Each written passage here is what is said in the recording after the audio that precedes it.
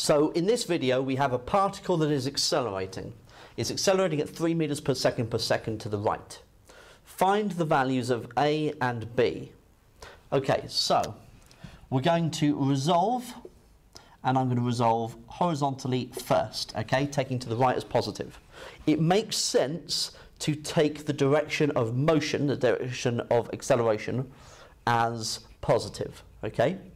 So we're going to take to the right as positive. So we've got the A working us that way. We've got 6 newtons working against us. And it's not equal to 0 because we're using here F net equals ma.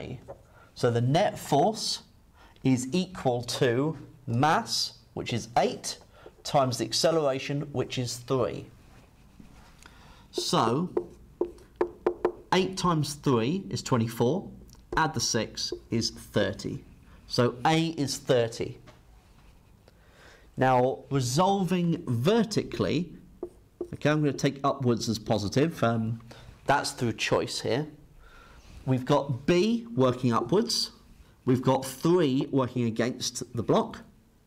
And because the particle is not accelerating in the vertical direction, that means we've got mass times 0.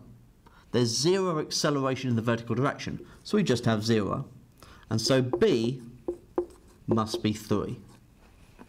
Okay? So that's how we can solve a basic little problem like that.